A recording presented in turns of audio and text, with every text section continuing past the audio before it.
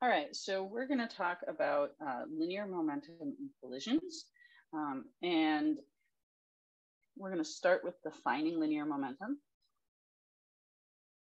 Linear momentum is just the mass times the velocity. And the reason we define this is because it is harder to move things which are more massive than move things which are lighter. So then it also turns out that the force is the time derivative of momentum. So how much force has to be applied to change something's momentum is different. It depends on the mass of the object. It sort of makes intuitive sense. You know that it is harder to get to, if you're trying to push a car, it's harder to push a car and get it rolling. Its velocity will not change as fast as if you try to push a wagon with the same force. And so this is just quantifying that. And these concepts of impulse, momentum, and center of mass are necessary if you want to talk about things like trajectories of balls and what happens in collisions.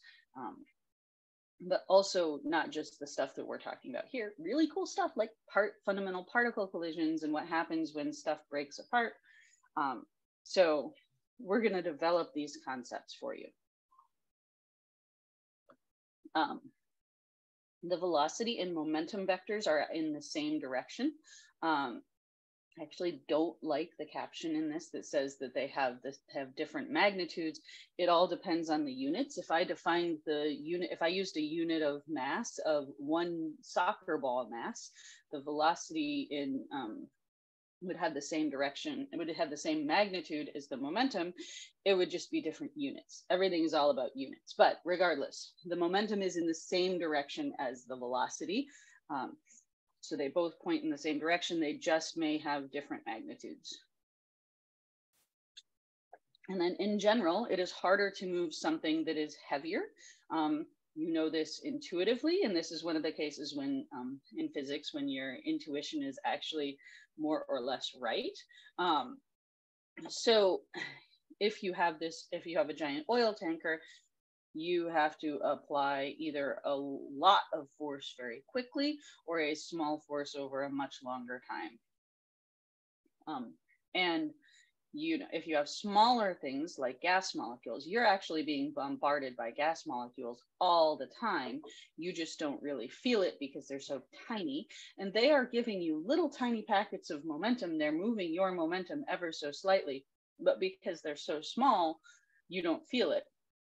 And because it's all in different directions. If you're sitting in a room, you don't feel any net force. Now, if you're in a windy, if you're on a hilltop and it's really windy, you might actually feel a net force because of all of those little gas molecules hitting you. And then we're going to define a new concept. So force is the time is the time derivative of momentum. Impulse, it is also the time derivative of force. Okay, so if we have to develop this concept, if you have the same force, if you have the same force and you're applying it over a different period of time, we're going to make an approximation here. We do something similar in a lot of, often in intro classes. So we've got that the force is equal to the time derivative of momentum. Now, if we're either looking at a small period of time or a constant force, this is equal to the change in momentum over the change in time. And then we can write that the force times the time is equal to the change in momentum. So if you have a constant force and you apply it twice as long, you get twice the change in momentum. And we can also talk about the change, the impulse, or which is a measure of the change in momentum.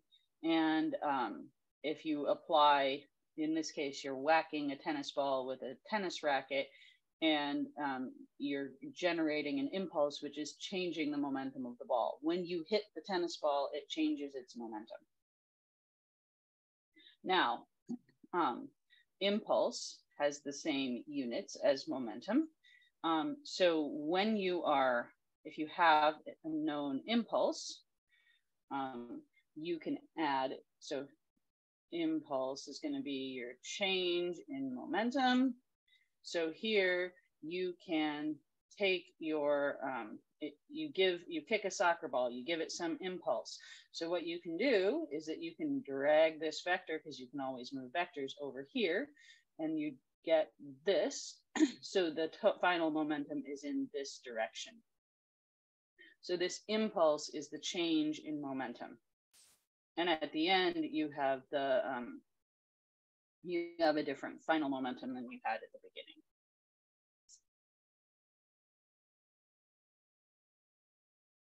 Okay, and impulse matters because that's also giving you some measure of the maximum force that was applied to the to an object. So if you drop your cell phone and it bounces off of the ground, you have dramatically changed its momentum. There's a large impulse. That impulse is what damages your phone. So don't drop your phone. Or you have small children like me, you get a very good, strong phone case so that when your phone drops, regardless, it is protected. All right, collisions. So we often use billiard balls because they are a lovely example that of how you can apply this stuff. In the absence of external forces, momentum is conserved. So if you have, and I should say, in the absence of net external forces, momentum is conserved. So when you have billiard balls, you do have a normal force and a gravitational force, but there's no net force after you've whacked the ball with your pool stick. So in this case, you have billiard ball 1 smacking billiard ball 2. Before the collision, you can add up the total momentum in both balls. And whatever happens in that collision, the total momentum at the end is going to be the same. So this actually gives you a vector equation. So here you can see that the initial momentum and the final momentum of the whole system are the same. But when you're trying to write this out, you often write it out as the x components. The momentum in the x component before and after the collision has to equal the momentum in the y component before and after the collision. Okay, so here you have another example. 2 cars are in a collision. In this case, you're going to define the motion in 1 dimension. So, well, you could have a 2-dimensional collision where the cars are moving, but if it's a rear end collision, you probably don't get any momentum in the perpendicular to the initial motion. So you have some initial momentum from both of the cars. Now, how do you want to define your system? You want to define your system so that momentum is conserved when the cars collide, because then you actually have something to work with. You have your equations saying that you have momentum conservation. So the 2 cars smash together. The final momentum afterwards is equal to the initial momentum. And then you know how to write your equations. You can write a vector equation saying the initial momentum equals the final momentum. And usually it's easiest to break this into x and y components. Often in the problems that we're going to give you, there's a lot of zeros. So the initial momentum of 1 car might be 0. And then if they stick together, then it becomes a much simpler problem. But watch out for zeros because you're often going to see ways that you can simplify that. Another example that you're likely to run into is these air carts. Air carts are lovely because the air reduces the friction between the track and the cart. So, so that you often can neglect friction in these cases. So if you had friction, you don't have no net external forces. So 2 lab carts collide and stick together after the collision. So now you have 1-dimensional motion. And then you can actually proceed, write your equations, and find out the momentum final system. In this case, okay, let's talk about what's going on here. A super ball is dropped to the floor. It hits the floor, it bounces off, and it returns to its initial height. So in this case, the ball collides with the floor. Now, the ball is actually giving a tiny bit of momentum to the molecules in the floor. But the floor doesn't, you don't see the floor move. It's just that the force is so tiny and the floor is so big. So overall, you don't see the floor move. But the ball actually does have to get its momentum to go all the way back up to the top from the floor because there's nowhere else to get it. So here, in this case, you would define your system as the ball plus the floor. All right, this is a lovely one. So here you have two hockey pucks. The way that I would recommend doing problems all the time is you start by drawing a coordinate system. So we are going to draw X and Y. And in this case, you're told that I'll call this ball 1, or puck 1, and this is puck 2. So, and they have the same mass. And initially, the way that I have drawn the coordinate system, V1 initial equals 2.5 meters per second in the X direction. And V2 initial equals 0. Now, you're told V2 final, oh, sorry, there should be a negative sign there, equals negative 2.5 meters per second in the X hat direction. And V1 final is unknown. In principle, you could have an X component. So I will write this V1 X final X hat plus V1 Y final Y hat. Now, your initial momentum, oops, that was, cannot easily erase that without using the eraser. So our initial momentum is negative 2.5 meters per second X hat. And then in the final momentum is negative 2.5 meters per second plus V1X final X hat plus V1Y final Y hat. Now, I can collect all of the terms that are multiplied by X hat and pull them out. I'm going to move my equations a little bit. Change colors. So that's negative 2.5 meters per second equals negative 2.5 meters per second plus V1 final X. Those are all the X components. They're all multiplied by X hat. So I'm going to just cross out the X hat because it's in every term. And I get that V1X final equals 0.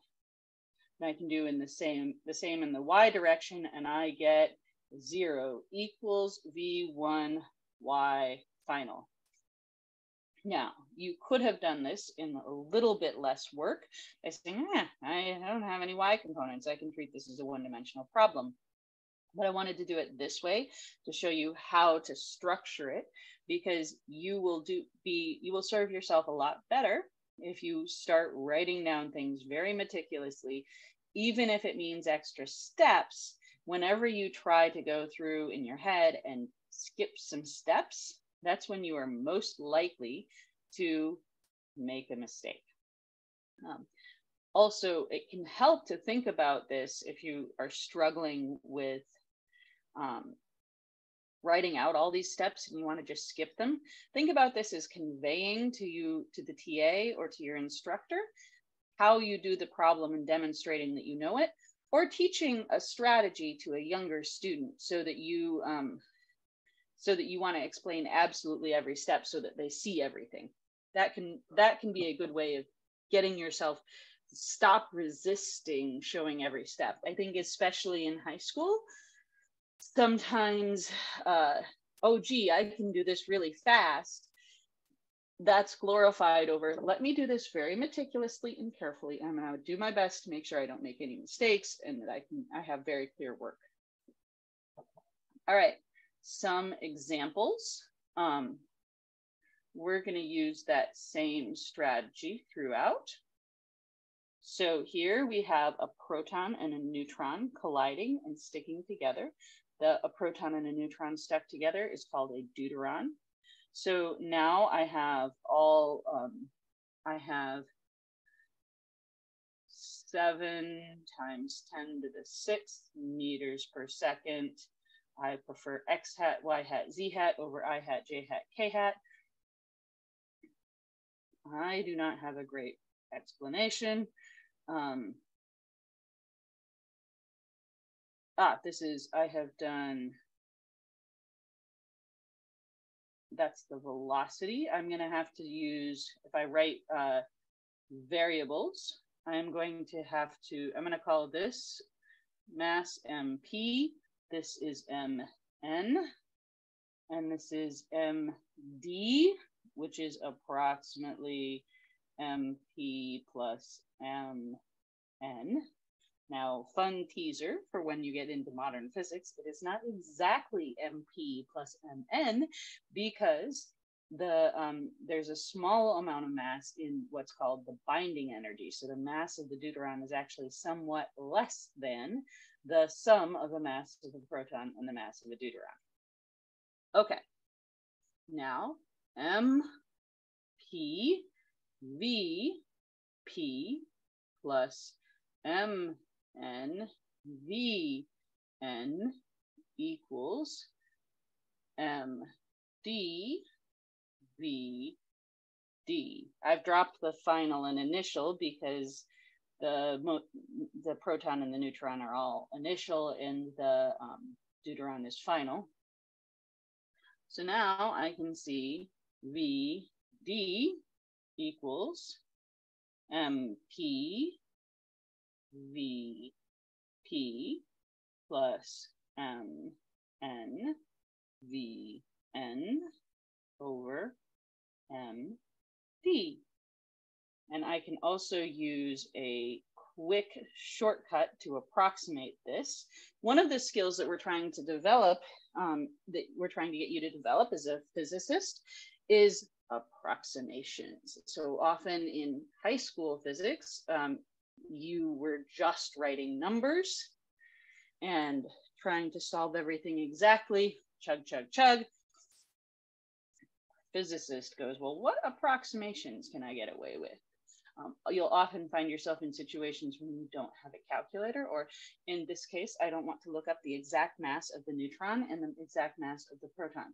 So I'm going to use the approximation that the mass of the proton is equal to the mass of the neutron, and that the mass of the deuteron is approximately equal to twice, and I'm just going to call that mass in either way, twice the mass of a proton or a neutron. So when I do that, I get 1/2 v proton, the final deuteron velocity is 1/2 v proton plus v neutron. And I can write this as 1/2 7 minus 4 times 10 to the 6th meters per second, x hat. Note here, I also pulled out the power, the power in front because it makes life a lot easier. Okay, so now here we have 7 minus 4 is 3. 3 divided by 2 is 1.5. So our final velocity is about 1.5 times 10 to the 6th meters per second. I leave it as an exercise for the student to calculate the difference between that. And if you use the actual masses of the proton, the neutron, and the deuteron, the difference is very small. It is probably measurable, but it is very small. Okay, the next, in this case, you have a truck colliding with a car. So your initial momentum is going to be mt vt plus mc vc. And if they stick to, so that's the initial momentum. I want you to notice that I am very meticulously writing vector symbols over my vectors. I want you to do the same. After you get past intro physics, if you do not write a vector symbol over a vector, you will find no mercy from your professors. You are expected to know the proper notation at the end of this class. Okay, so if they stick together, so here, I actually don't have the magnitudes for the car and the truck velocities, so I can't get it numerically. If they stick together, you can tell that the net velocity, or the net momentum is going to be traveling something in that direction. So they're actually going to slide off the road. If they bounce, yeah, I think it's not looking good for the car. I think they're probably going to stick together. Okay, so here you can show what this looks like if you're adding the two velocities. Sorry, the two momenta, that you get this final momenta. So the truck velocity is larger, but the car momentum is smaller because the truck is just so massive. All right, some application. An application is Rutherford scattering. And to get this precisely, you actually, you can do this in more meticulous detail, and it's often done in upper division classical mechanics books. But when we were just trying to figure out what model described subatomic particles, you were massively wrong. It's lovely. One of the great joys in science is being wrong and figuring out what the truth is. We're wrong all the time. It's great. Okay, so in the old model was the Thomson model, which basically had a positive charge smeared around some volume with the electrons stuck in it. This was called the plum pudding model. And when Rutherford shot alpha particles, which we now know are helium nuclei, but he shot alpha particles, which we only knew that they were positively charged and that they were large. He shot them at a gold foil. If you had the Thomson model, you would expect to see alpha particles go through and maybe get smeared out by a little bit. Now, what he saw instead was that most alpha particles went through. They were scattered slightly, well, maybe more than slightly. They were deflected, but some of them bounced off and returned. So this was if you have a model where most of the time they're somewhat deflected, because this is a positively charged object. So they get deflected a little bit, and then some of the time they go boing. You can do this in detail with electric fields, which we will not do this semester, but you can also treat it like a collision, and it gets, when you have an alpha particle come in and smack a gold nucleus, it will bounce off, just like you had the collision of the car and the truck. Although this is more like a bowling ball hitting the truck. Okay, so here, this is a problem-solving strategy. When you have a two-dimensional problem or a three-dimensional problem, what you're going to do is break the initial components into their vectors. So you notice that when I was doing some of the earlier problems, I was starting by writing stuff into components. So you're generally, strategies, you're going to start by defining a coordinate system.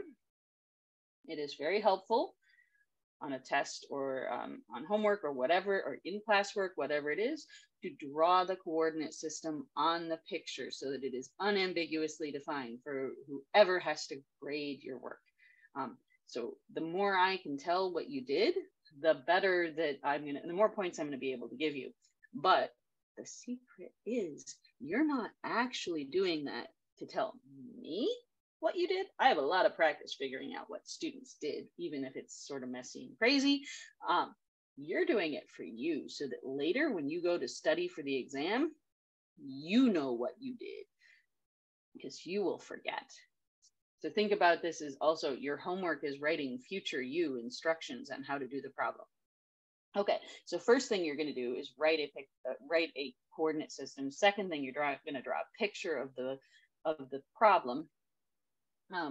You don't have to draw a great picture, but it has to be good enough. It will help you see what's going on.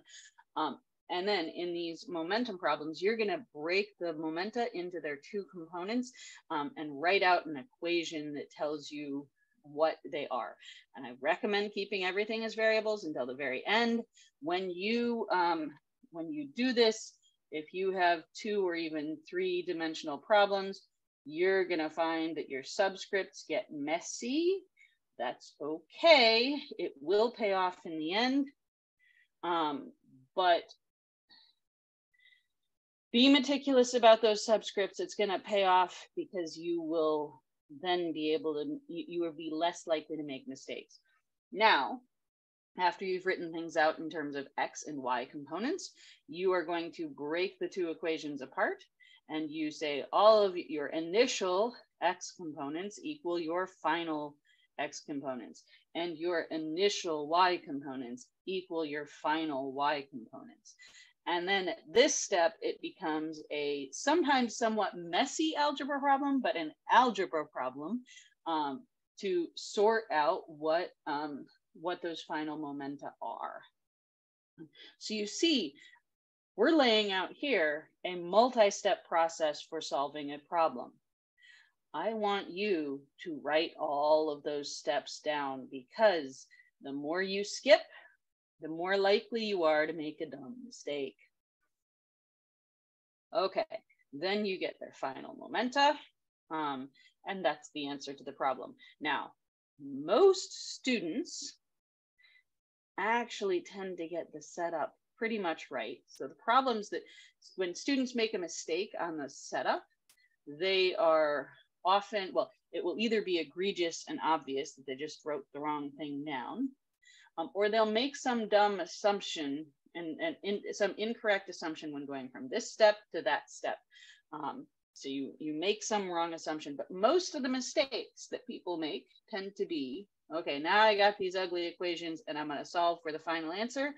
That is where well over half of the mistakes will be made. So you also want to work on developing your skills for meticulously solving what can be messier algebra problems than what you would have had in previous classes. So far, this class is pretty lightweight. When you get to upper division classical mechanics, you're going to have a lot messier problems, and sometimes several pages. So work on solving that algebra carefully and without making stupid mistakes. The difference between an experienced physicist and a novice is that the experienced physicist catches their mistakes, not that the experienced physicist does not make them. Okay, center of mass. Center of mass is lovely because this is the reason why we've actually been able to define everything as point particles so far. So it turns out that you can treat an object as if it is a point particle at its center of mass, as long as it's not rotating. So if I throw this pen, I can treat it as a point particle. Well, you can still treat it as a rotating. It gets complicated if there's rotation. So we often just say, we're going to neglect any rotations. So I can treat this pen as if it is entirely at its center of mass. And if you put something at its center, if you touch something at its center of mass, you can lift it by its center of mass and it's perfectly balanced. Really fun. Okay, so what is the center of mass? It is the weighted average of the position. So when here's where you're not going to do any ugly problems with me in this class. When you do these problems, it's a good idea to choose your coordinate system well, because the math can get ugly pretty fast. But you're basically taking the weighted average of this object, and often you're interested in actually, let me say that was not. Often you're interested in the where you can treat the particle as being located. And here, what we're really doing, this rho dv is also sometimes called dm. So I wrote this as, so often in this class, if you do problems, we're going to have you just do weighted, do sums as if you have point particles. But of course, if you get to continuous objects, you can expand this to an integral. And if you want to, this is written as a 3D integral, but you also will have some where you can simplify it and do 2D or 1D integrals. Now, calculus is a co-requisite for this class, so I cannot assume that you can do integrals.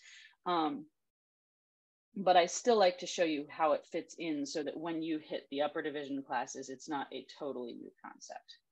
Okay, so here you can see a cat falling and hitting its feet, landing on its feet.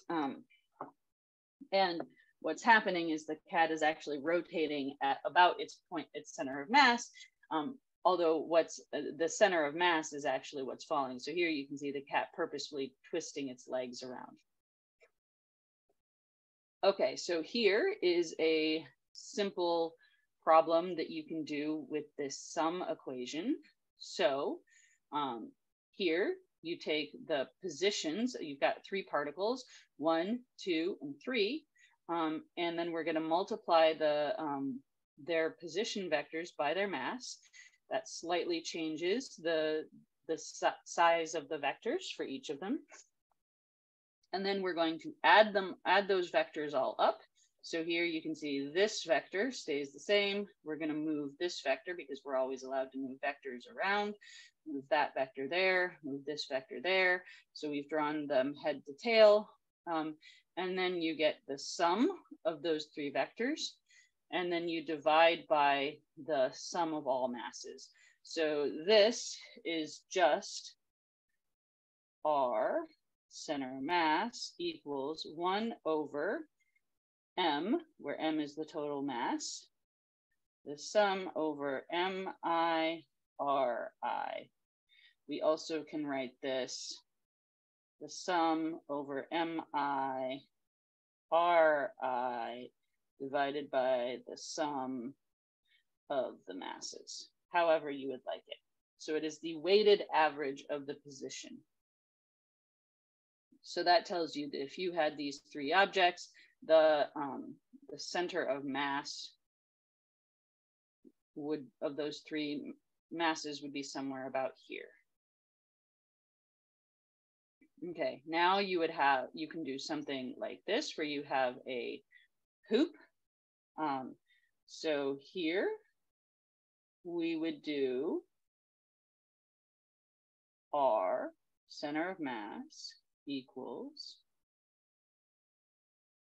the density. So that density is going to be the mass of the whole hoop divided by 2 pi times the radius. And then that small segment, ds, is going to be a length r d theta. And then you would have your, here's where writing, you would have to write either x hat or y hat. I can do this, actually, you can write my unit vector cosine, I can write my x hat or y hat component cosine theta x hat plus sine theta y hat. Okay, so then I would have to do this integral. I sort of ran out of space, so I wrapped it around. And I would find in the end that the, I'm not going to do it live, but I would find in the end that the center of mass is right there. Oh, and I forgot to put limits on my integral. It is from 0 to 2 pi. So I would have to integrate over the entire area. There's a few other ways that I could set this integral up. I could use entirely Cartesian coordinates, but if I did that, I'm going to have to write this d theta in x hat and y hat. It's a little tricky. And I could also do it as a 3D integral where this is a very narrow hoop. So there's a bunch of ways to set it up. And if you haven't seen this before, in principle, it matters that there is some infinitesimal part of the variable that you're integrating over. It doesn't always matter where it is. It doesn't matter where it is. So we tend to move it around in physics. In your intro calculus class, you're not going to do that, but later on you will do it a lot more. Okay, so if I wanted this, I'd have to solve that integral. If you didn't follow all that discussion because on this one, because you are not yet to integrals, that's okay. You can just ignore it and move on and file in your head somewhere. If I have to figure out the center of mass of complicated objects, then I want to set it up so I can do integral. All right, so here you can see cool consequences of centers of masses. So you fire fireworks shells and then they explode up in the air, and all of the different sparks, the pretty part radiates from the center of mass wherever it exploded because momentum is conserved. All right, rockets. So we talked about a closed system. The way rockets work is that they actually eject mass. So you no longer have a closed system. And because momentum is, or you have your system includes the ejected mass. So if you eject mass this way, the object has to go the opposite direction. Okay, so here, if you have some rocket and it is ejecting junk that way, it is giving the rocket a boost this way. And you usually have, a booster that contains mass that is designed to be burnt up. Okay, now some more examples. I'm going to set these up. I'm not going to solve all of them. Okay, so a person is riding in a car moving at a velocity v when the car runs into the bridge. Calculate the average force on the person if he is stopped by a dashboard that compresses an average of X centimeters. Oh, these are problems out of the book, but I deliberately made them more general and obfuscated them a little bit. Sometimes slightly different, so I'm not actually solving book problems. All right, so this is not a, this is not a momentum conservation problem. Here you are applying an impulse. So you have well, we can say the initial momentum is equal to mvi. The final momentum is equal to 0. So I have a change in momentum of negative mvi. Now, the person is stopped by a dashboard. So this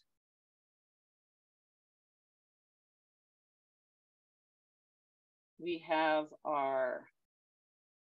this is going to be the change in momentum is the force times the time, and the force, so here you have to have, I think in the actual problem it gives an amount of time that compression occurs over. So I think I didn't give enough parts of the problem for me to solve this one exactly. Here you have a cruise ship of mass M strikes a pier at a speed of v.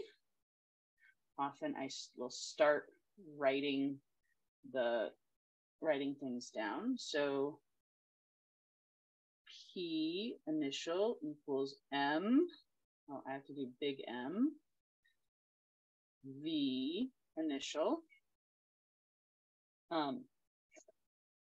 And it comes to rest after traveling at a distance of x. So here I can say, okay, how long did it? So I have this, again, I'm going to have my change in the momentum is equal to negative mvi. And here, how long does it take? So let's assume average, if we say the change in velocity from it, so the acceleration is the change in velocity over the change in time. This is going to be equal to the force times the time that it is applied. So that is going to be equal to so m times the acceleration, which is the change in velocity over the time,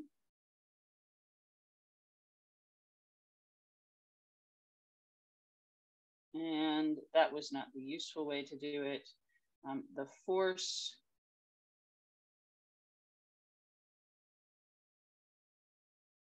all right.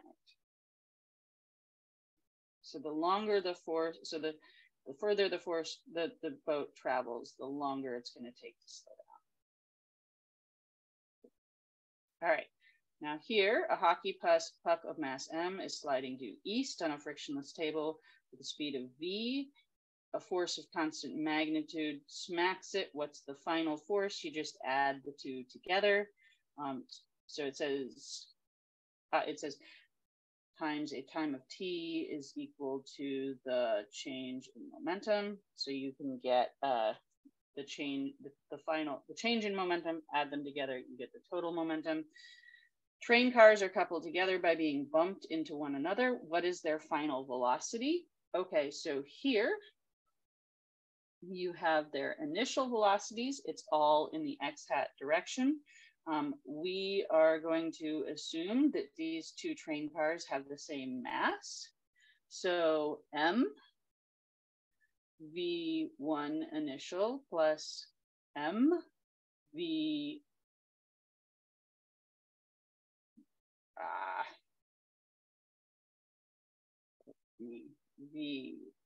initial equals, they stick together, so their final velocity is the sum of masses. So Here, notice that I said explicitly, I am assuming they have the same mass. If this was not stated in the problem, you should write that down. So then I get that the final velocity is equal to 1/2 the initial velocity of the first one plus the initial velocity of the second one. So here I have 0.3 minus 0.12. So I have a positive 0.18 divided by 2 is 0.09 meters per second.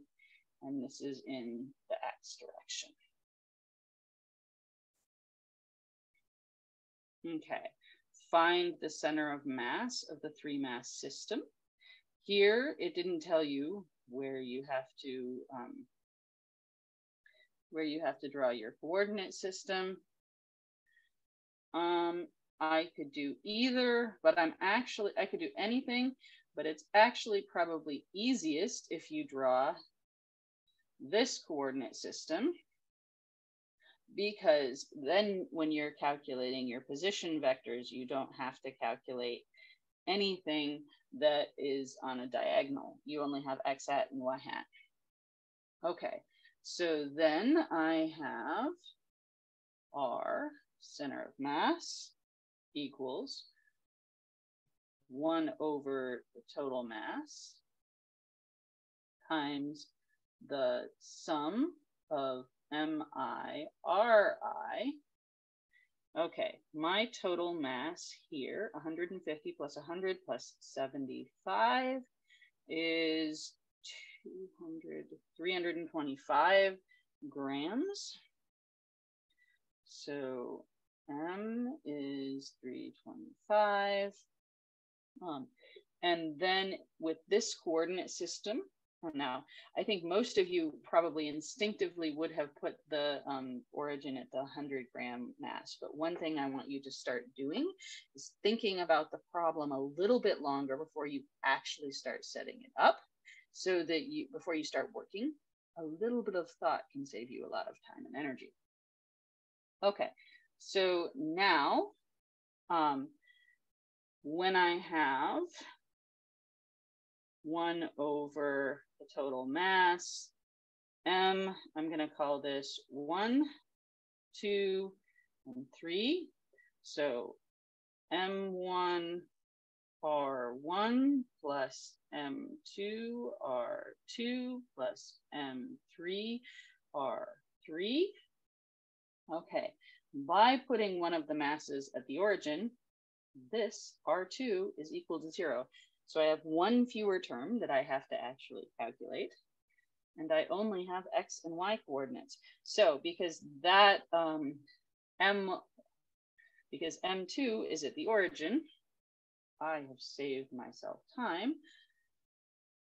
And here let's see, I'm going to go through, and R1 is -4 centimeters x hat. R1 is +3 centimeters y hat. So I have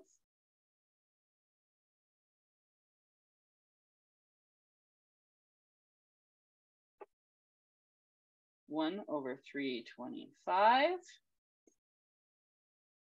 100 grams times 4 centimeters. I have -4. Oh, this also has units.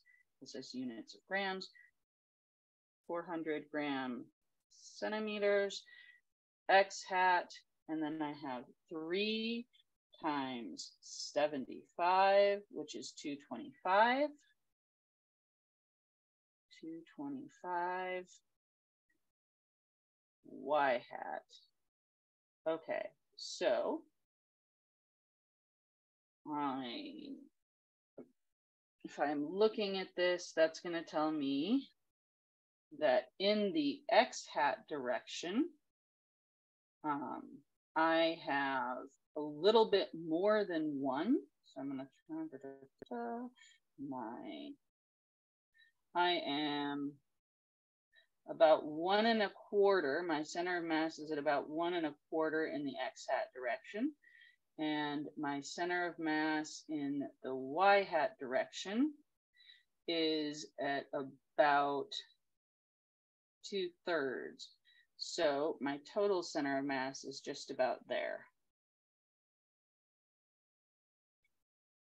And that sort of makes intuitive sense. The heaviest mass is, the center of mass is going to be closest to the heaviest mass. All right. Here, find a center of mass of sphere of mass m and a radius r and a cylinder of mass m and radius r and height h, arranged as shown below. Okay, I'm not going to do this in detail, but I'm going to tell you how you would do it. So instead of being intimidated by this problem, you go look up the center of mass or figure it out by symmetry of each of these objects. So here's that mass, there's that mass. Okay, so now these are aligned on this axis.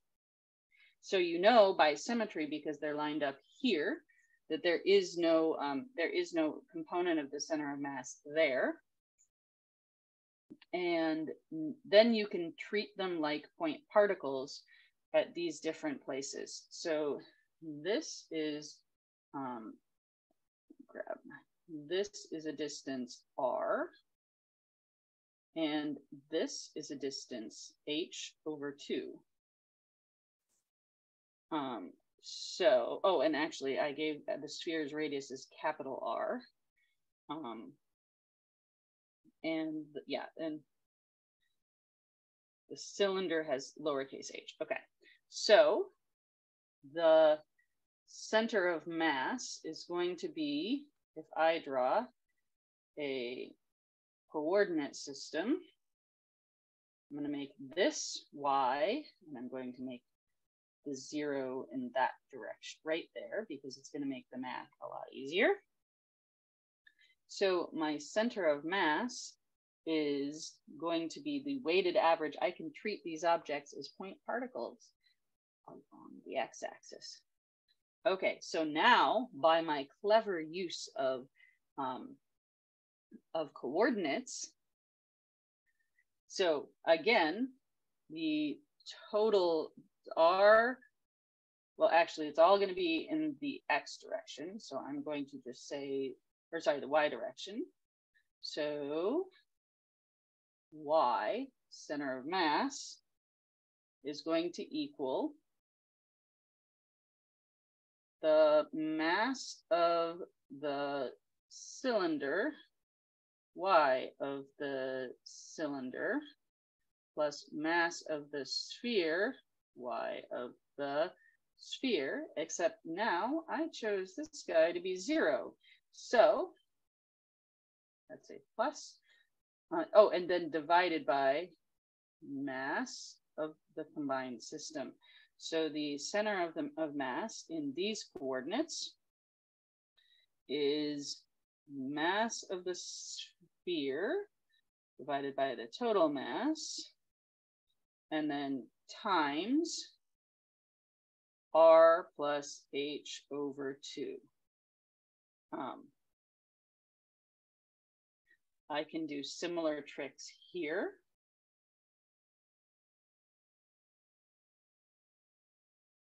Again, I have chosen one of them to be at the origin, because then I have zeros. I like zeros. Zeros make the math easier. Now, y, center of mass, is going to be mass of the sphere divided by mass of the total system. This looks like they're both lowercase, so I'm gonna fix that one. Times, now this is r plus r. So I can use clever tricks. This is where what you are trying to develop as a beginning physicist is the ability to see where those clever tricks are.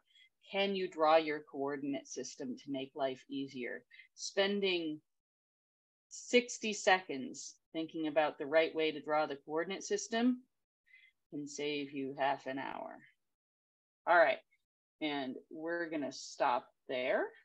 Thank you, and we'll see you for the next one.